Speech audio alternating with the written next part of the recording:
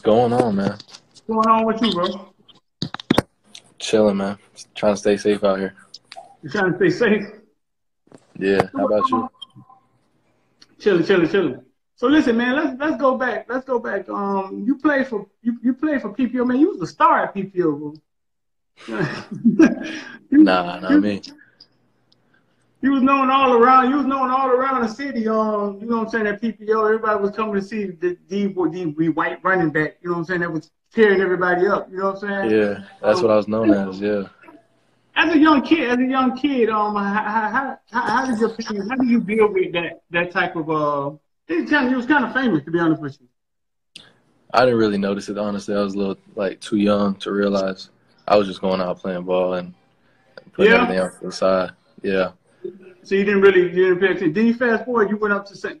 Thomas, and how did your recruitment happen in high school? In high school, did you get recruited right off the bat? Did it take time? Did you have to wait behind somebody? Explain that. I got my first offer after my freshman year from FAU. So I wouldn't say it took too long, but once the first one came, a lot more started to come. You know how that goes. But then I got most of them when I went to St. Thomas.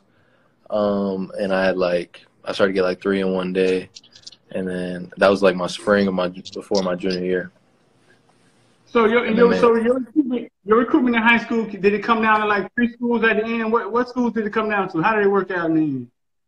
I was committed to Illinois for a while. And then I was at the end it started to get real hectic because I had a big senior year.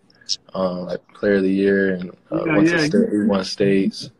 And you came to Trash Power, right? You had a game against who in Trash Power? Was Booker T? Who was it? Booker T. You ran. You had how many yards you had? 180. Yeah, they couldn't stop you, bro. But this is what I didn't understand. All right, I didn't understand. Explain this to me. They couldn't stop you, but then the next series they'll come in and you guys will have another running back in the game. And then you come back at the next, and I didn't understand that. Yeah, I didn't either. I wish I could give you an answer on that one. But I thought that was the rotation that y'all had, but it didn't make sense to me because I was man, they can't stop him, and this was surreal. We was looking at it, was damn, they can't stop him.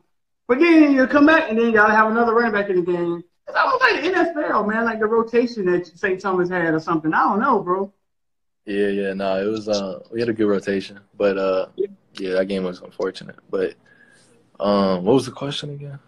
Yeah, so I was just trying to figure out the rotation in that game. Oh yeah. So listen, so ended up your last 3. You ended up with how many at the end? You had to choose between which college?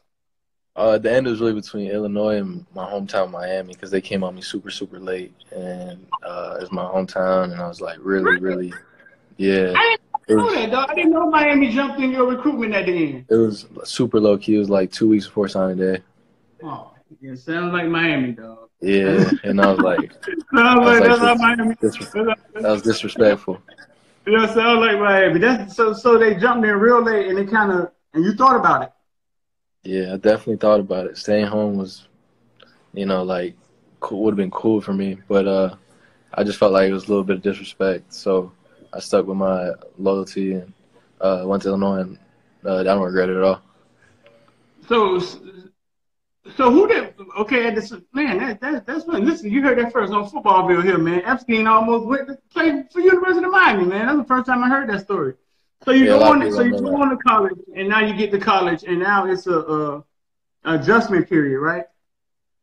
Yeah, for sure.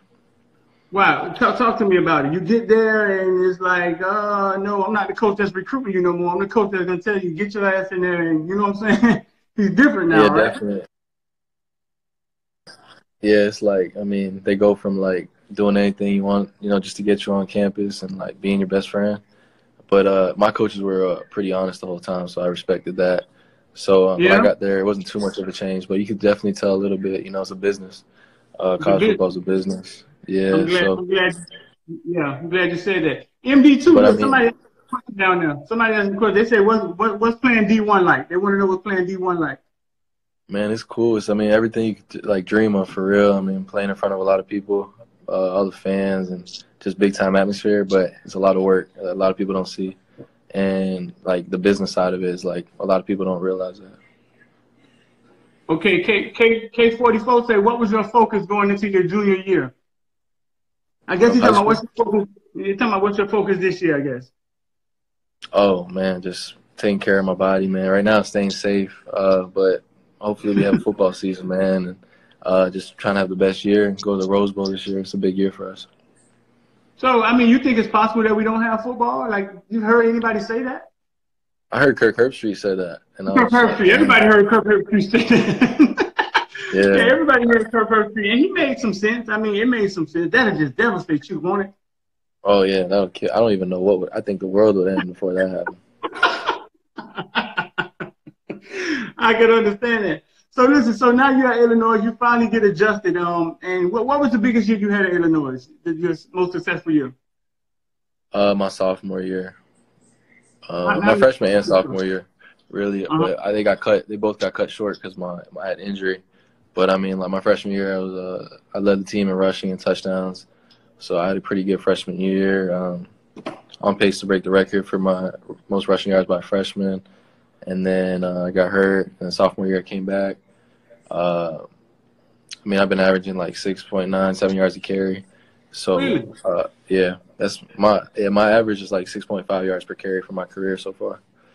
Wow. Compare that to somebody. Like let's say, do you know about anybody else average? Like who's the best running backs coming out now? Who's some of the top running backs that's going to the NFL now? Like that sounds like a lot. That sounds like a lot of yards, bro. It is pretty good, yeah.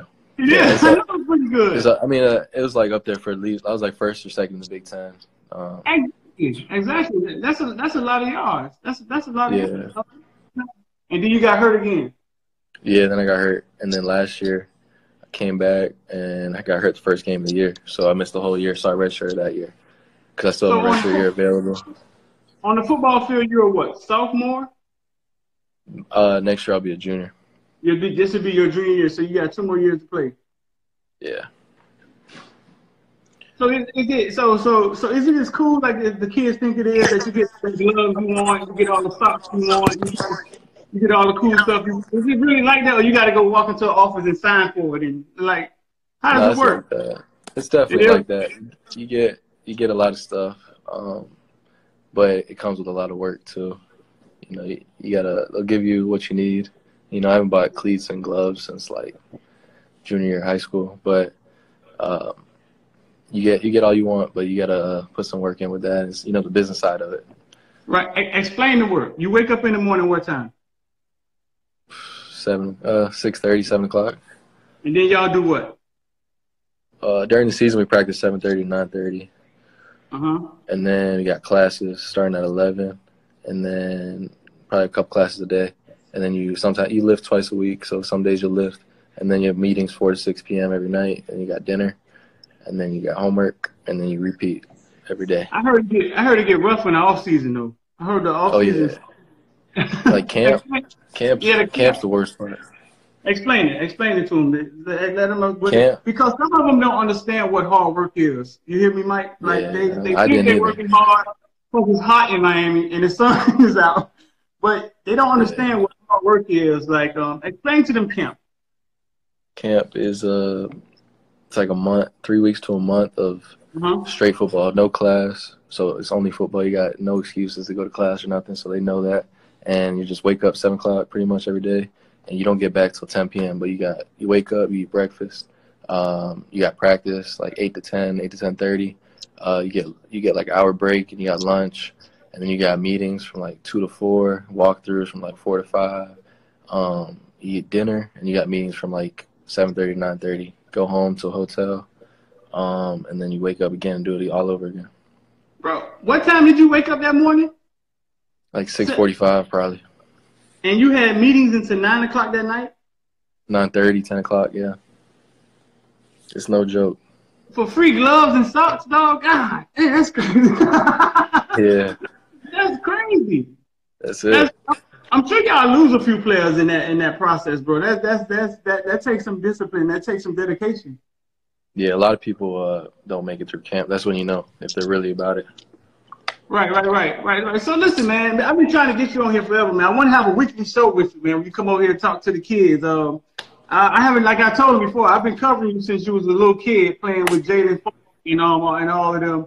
And I haven't heard, I haven't really heard you talk like that. You know what I'm saying? The only time we talk is on text.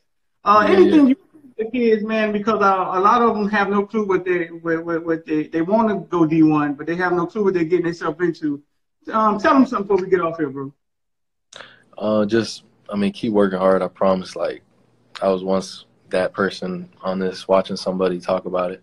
So, I mean, it can happen to anybody. And just do the right things, man, and it'll all work out. Stay patient. And, I mean, once you get there, just take advantage of it and work hard for real, because that'll put you in the best situation. But just know it gets serious, it gets real, so make sure it's what you want to do.